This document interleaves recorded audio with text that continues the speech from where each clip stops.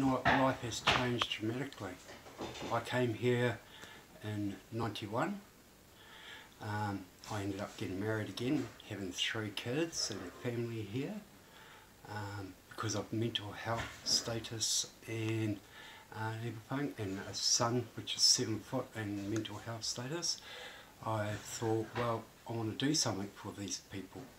Because I never got my counselling, I never got help with my issues, but I still managed to go through a church system, a step-up system.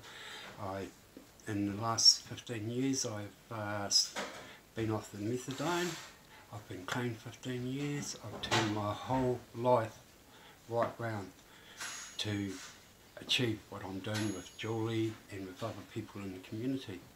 Who's the most ambitious person that you know? Julie. What makes you say that? Because she's a achiever.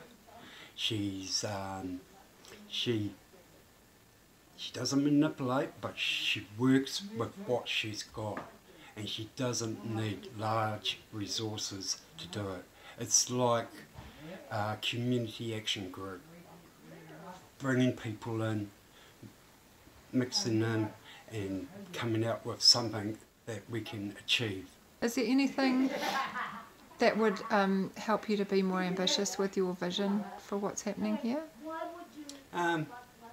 Just to have support, the support from communities, councils and government to start a new system from New Zealand to go through to the world.